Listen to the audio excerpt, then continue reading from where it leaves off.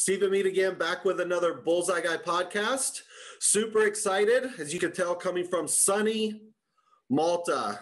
We have Eman Pulis. Eman has done an amazing job. We met him a couple years ago when we started participating more heavily in blockchain, but his entry isn't even blockchain related. It goes back to something much more exciting. So we're going to do an arc of Eman with an introduction. Eman, tell us about yourself, where you are, what you're doing.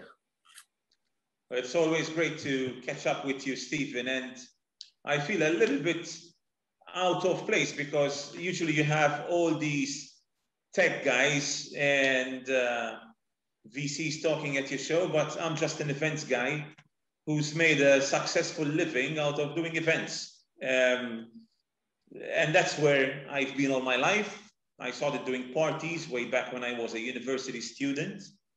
That soon morphed into expos and conferences. And in 2013, I launched what has now become the largest expo dedicated to the online gambling industry worldwide. And that's SiGMA, which takes place in Europe. Yeah, and so let's talk about that for a minute because it's interesting. What does SiGMA stand for? Where did you launch it? Sort of what gave you the idea around it? Of course.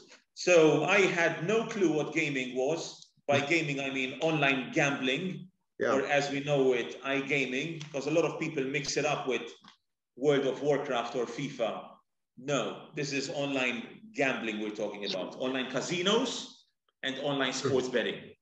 And Malta became a hub way back in 2004 when the government was the first to regulate this online gambling space.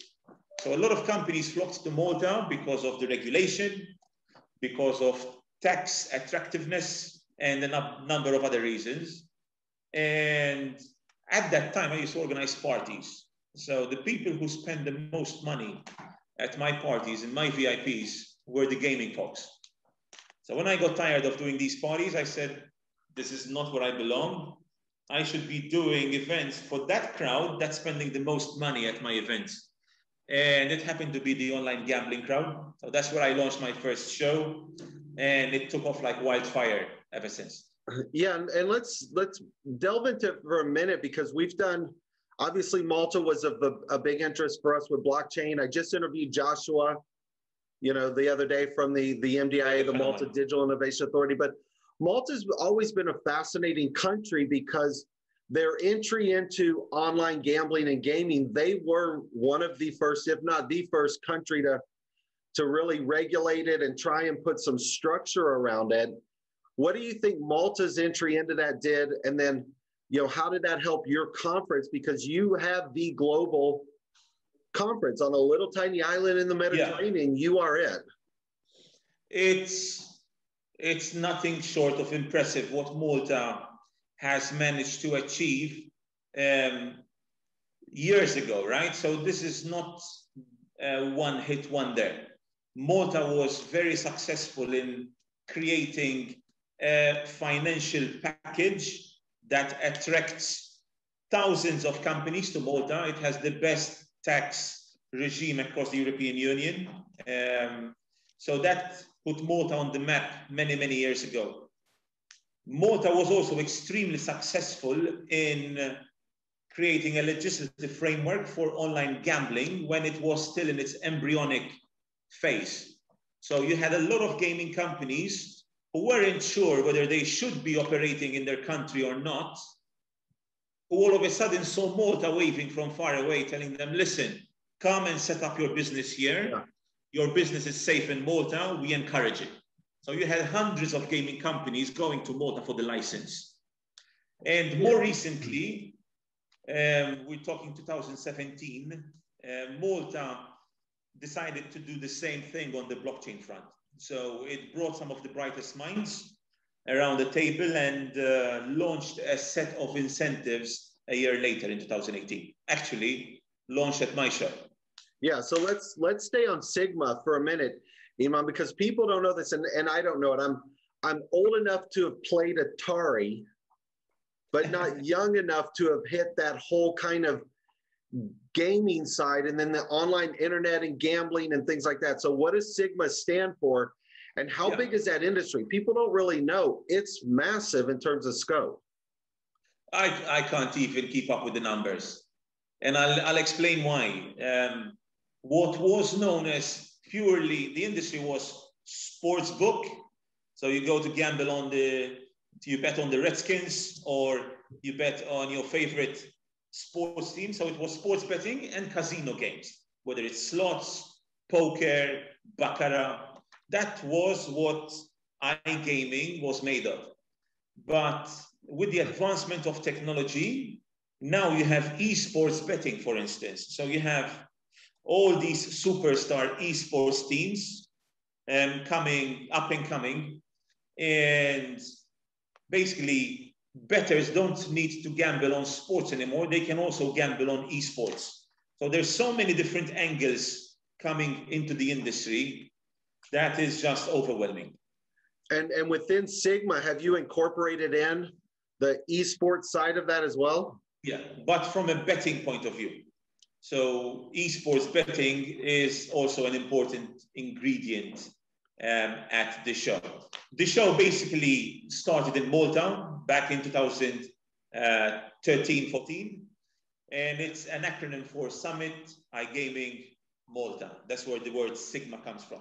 Yeah, thank you. I didn't even know that. I see it everywhere when I'm in Malta, and I just say, "Oh, SiGMA," and I didn't really know what it was for. There, yeah, I see it. It's just behind me. But the brand soon, like the acronym soon became a brand, and now we have 4 mega shows. We have SiGMA Europe, SiGMA Asia, SiGMA Africa, and SiGMA Americas.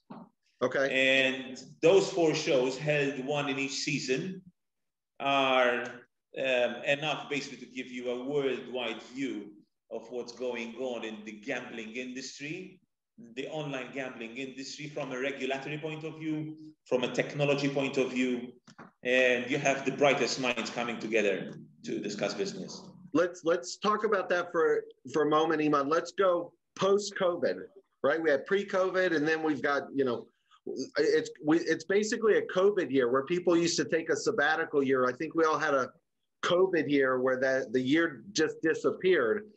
But the 4 shows you have in a normal situation, in person, face-to-face, human to human, where are those 4 events? Sort of, what's the size? What's your, in a perfect world, where do those land? Look, our target is to have around 20,000 folks at each show. We used to have SiGMA Malta on its own, and then we used to have an emerging tech show on its own in Malta. And those 2 shows used to be held 3 weeks apart. I had a lot of delegates coming to me telling me, "Eman, I love your events. We do a lot of business there, but there's no way I'm flying from Hong Kong twice to Malta in 3 weeks." Yeah. So based on this feedback, because there were a lot of people who told me this, right? So based on that feedback, and more importantly, based on the fact that between online gambling and emerging tech, we're talking blockchain, AI, big data, there's so much opportunities for cross-pollination, then we decided to keep the 2 identities unique, but to hold the 2 shows on the same dates in the same city. Yeah, and the size and scope of that, again, is just, it's fascinating because SiGMA alone was 10, 12, 15,000. AIBC that we'll talk about was, 3, 4, 5. When you start talking, is that right? Those numbers are 20,000. That's where we stand. Merging them together. So I know you and I have talked about it. There was an event in the Philippines you were trying to do where they were going to merge, and COVID kind of impacted. What's looking forward for SiGMA, and then we'll talk about AIBC separately, but the next big event you're trying to do in person is what? What do you hope happens, or can you talk about it? Yeah, I think I can talk about it now in some detail, but we were planning something unique. We wanted to do SiGMA Europe and AIBC Europe, as well as SiGMA Asia and the AIBC Asia. We wanted them to move and meet in the middle, somewhere in Dubai. However, it wasn't easy to persuade the Emirati government to sanction the iGaming show. So as a result, we decided to push the show back to November because the rollout of the vaccine is not as encouraging as I was hoping. Yeah, so let's go ahead and move, because a lot of the questions I want to have will now be conjoined together. So SiGMA, you started, forefront of that, the #1 gaming, iGaming, conference in the world. How did you generate, or what was the interest around again, AIBC, what does it stand for? What was your interest? How did you start shifting over into that space, and when? Again, Malta as a hub for online gambling companies.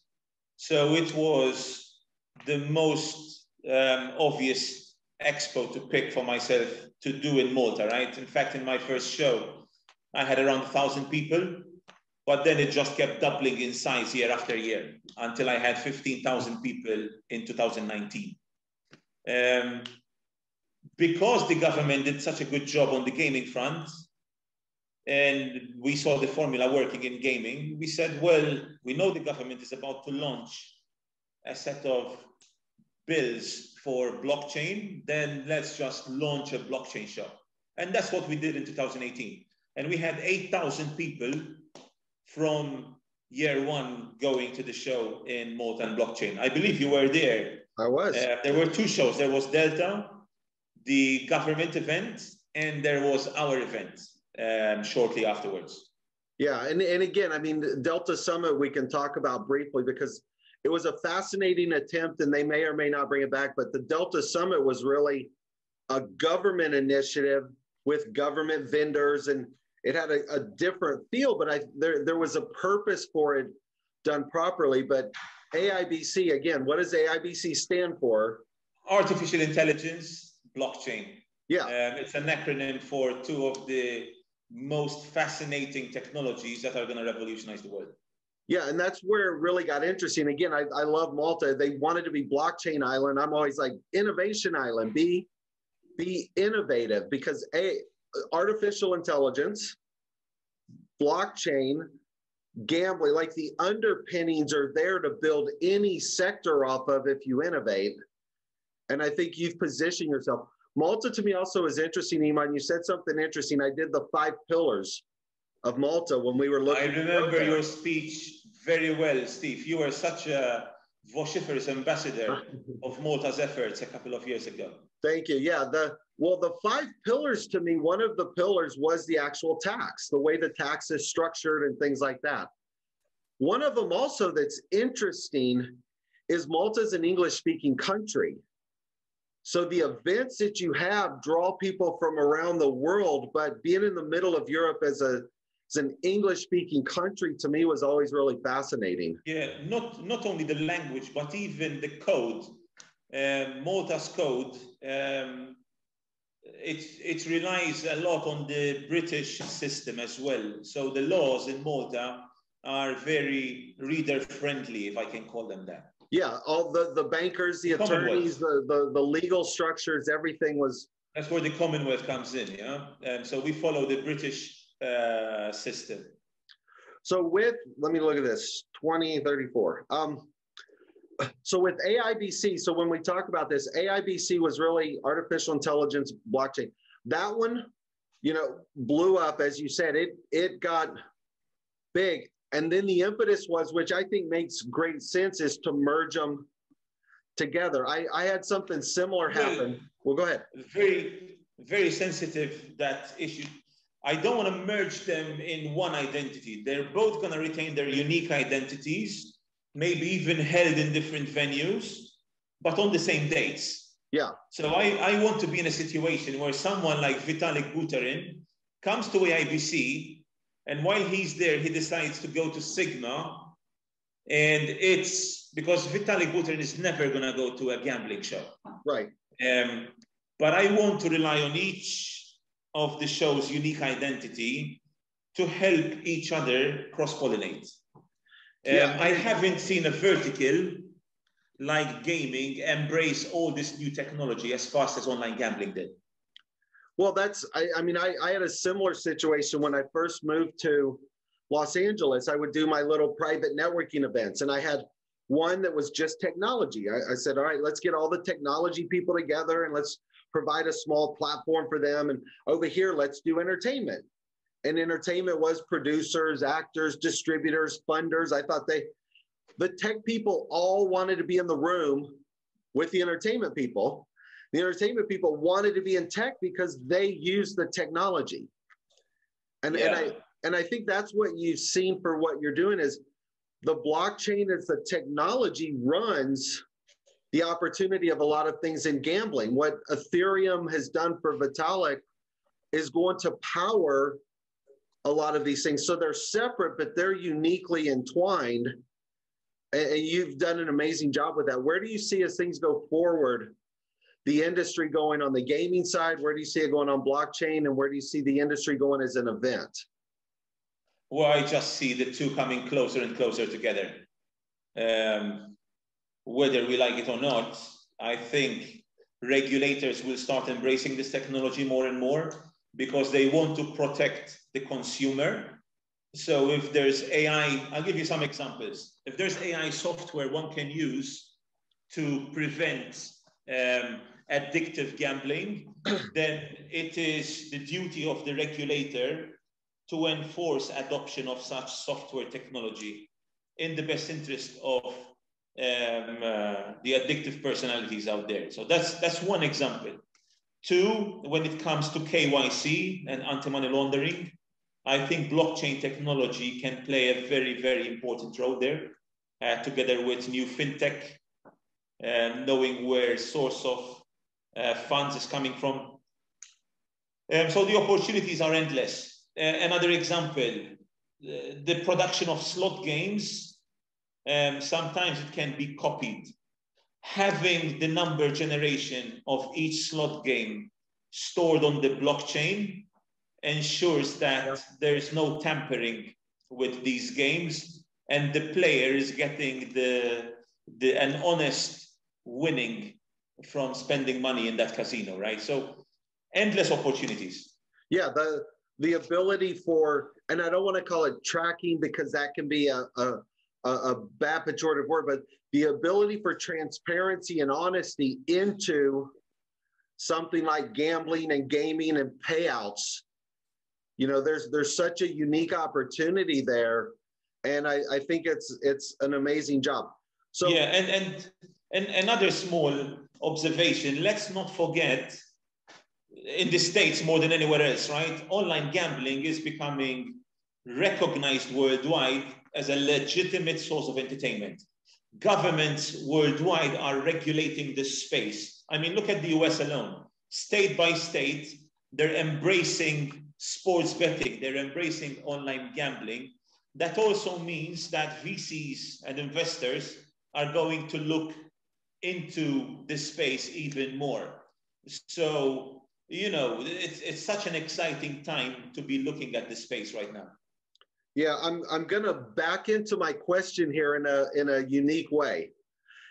You have gambling and betting on live sports events, which we all hope will come back. You now have, and it's fascinating, you have gambling and betting on esports. And esports, for the most part, is relatively virtual. I mean, it's like LA has the esports conference and it's small and it's some in person, but kids and stuff are watching online other kids playing games online. So you've got this virtual world, you have this real world that's merging. For you, Eman, with the conference, you just did an event in Ukraine that was virtual.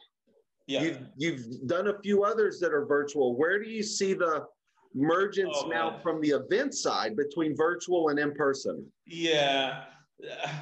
Look, do you want the unfiltered answer or? Of course, because we probably think the same. And I tell people I'm not politically correct. Okay. I'm politically direct. Look, I think all these virtual conferences, as interesting as they may be content-wise, but you know, doing business, networking virtually, it just sucks, man. I hate it. Nothing is going to beat thousands of years that it took us to communicate face to face and do business that way. Most of the communication doesn't happen by what I say. It happens by the nonverbal cues that I pass forward when we're talking. And you lose that over a Zoom call, truth be told. Yeah, and go ahead. Yeah, so look, it's like comparing, I like to use this analogy. You love Coldplay? It's like comparing 2 VIP tickets at a sold-out concert with your best mate versus watching Coldplay on YouTube. It's the same song, it's 2 very different things. Yeah, and that's what I think about expos. And I'm the same. I say it's like, and I use the example of the Super Bowl. I say the Super Bowl might have 1 billion people watch it on TV, but if you had a ticket to go, yeah, they're not having as much fun. You're going. And then if you had a ticket to go with a bunch of your friends, or the chance to go sit in a skybox or a suite or go to a party afterwards, you can't replace that. And I love the Zoom guys, Gary and Harry and those guys. I'm actually interviewing Gary again coming up. I've got Jonathan Wendell coming up from Fatality on the gaming side. He's a friend of mine we're interviewing also. But as you said, Eman, the Zoom I did, I said, if you're doing back office operations, if you're doing, you know, small team meetings, you can do virtual. You can't do virtual forever if you're in sales or business or marketing. You just can't. And another thing, if you're in the commercial part, you can take that one meeting on a Zoom call instead of traveling for one meeting. That is convenient, and I hope the world embraces that. You don't need to necessarily fly for one meeting. But conferences like we do, they remain a very efficient way to travel. If I'm traveling to London for 3 days and I have 60 back-to-back meetings, which potentially are translating into sales, tell me that's not an efficient way to travel. Yeah, and it's the efficiency that I've talked about as well. People are like, why do you like doing conferences? I said, the efficiency, the opportunity, and the objectivity. And what I meant by that is the efficiency. If I wanted to do the people that I would meet at AIBC Malta, I couldn't schedule meetings with them and fly around. It would take me 2 years to try and fly around the world to meet with everybody when you could do it over 3 days. So it's the efficiency that's there. It's amazing. Exactly. Look, March 2020, I was petrified. I'll tell you the truth. I thought I'm going to become redundant, and I thought people will embrace the new way. But that didn't happen. People just can't wait to go to the next conference and have a great time doing business, socializing. It's who we are. Yeah, and it's not just that, Eman, because you've done a great job. I mean, it's a formula that a lot of people use, but even the events you have in Malta, you've got special dinners set up. You've got sponsor breakout dinners. And, you know, I've been fortunate to be invited to some. I showed you in my other background, I've got this great Malta placard, you know, banner that was at a dinner. You spend money to make these events amazing because it's adding additional value. It's not just wandering around a hall bumping into people. And that extra level, I think, is something you've done an amazing job with SiGMA and AIBC on. Yeah, that's very flattering to hear. And I just can't wait to return to a little bit of more normality so we can, you know, even with social distancing, with some measures in place still, but at least we can't wait to, you know, kick off the next event. Yeah, and so looking forward the next couple of years, my guess is you're of the same mindset I am, but I'll ask you anyway. Where do you see the event space? Do you see it opening up and getting back to some semblance of normal? And do you also see it a bit of a, I think in my opinion, and I think it'll be a little more of a hybrid than it used to be. I think more people will tune in to the virtual content side. So you'll have a bigger online audience than you might have before, but the in-person is still going to be important. Yeah, we have embraced the online front. In fact, just yesterday we had a whole expo and conference as part of our roadshow. It was purely online. And I think in the future we'll have a hybrid of both. Where I see the future, the next few years, I'll be honest with you, I think it all hinges on how effective the vaccine is against the new strains that are coming out. You know, my biggest fear is looking at my phone when I wake up and I see the news that people who have been vaccinated are contracting the new strain of the virus. That's where I think I'll be in serious trouble, because it will be a never-ending cycle. Interesting. Not me, but the whole world will be in serious trouble. So the theory I have, and it was somewhat getting close, I still think we'll get there. Mine's a little different, where I hope or think we'll get to. First off, I hope the vaccine works. I hope, as Trump famously said and got excoriated for, this will go away. Like most viruses eventually go away. We just don't know when that eventually is. So, or stay with us like the flu. Yeah, or stay with us in some small capacity. But where I thought this would land a lot quicker is on-site rapid testing.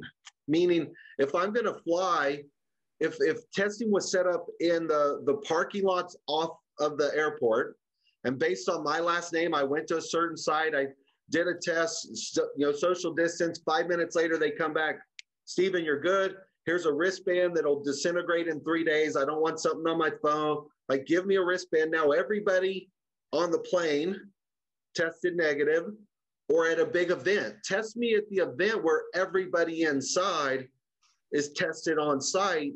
You have a higher level of comfort. I really thought on-site testing would get us there quicker than a vaccine, but I don't know where we're going to land. I just know we're going to land on something in person, because we have to get back there.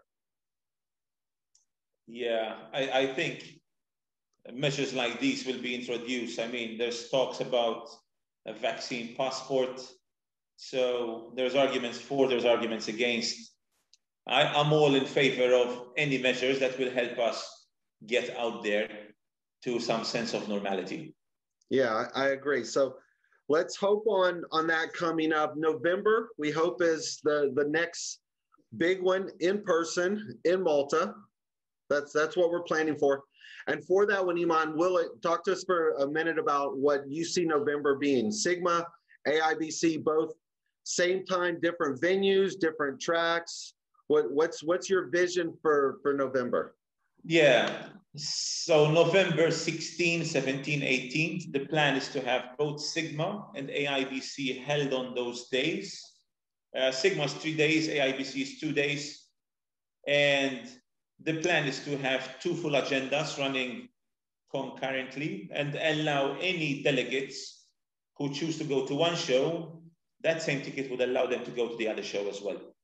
Interesting. So they're not, again, I'm asking for my own as well, to send people to you who would participate, but for us, for planning, they're not running concurrently. What you're saying, I think, is SiGMA will be 3 days, followed by AIBC track planning for 2 days, but as a delegate, you can attend all. So as a sponsor or a vendor, you could have a presence for 5 days in Malta for 20,000 people. Exactly. Same venue, same location, simplify logistics for you? Venues are going to be close by. Well, we have a strong team here. We're 60 people full time. So, and the team members I have, they have been amazing the past year. So you guys are in good hands. I can promise you that. Perfect. All right, Eman. Well, I love your events, the passion you have. You and the family stay safe. How's everybody good? Everyone's great, man. Thanks. Good. I used to see the pictures, but we don't see them as much anymore. So I hope all's well. But stay safe. We're looking forward to Malta, and I appreciate your time. Thanks, buddy. Pleasure.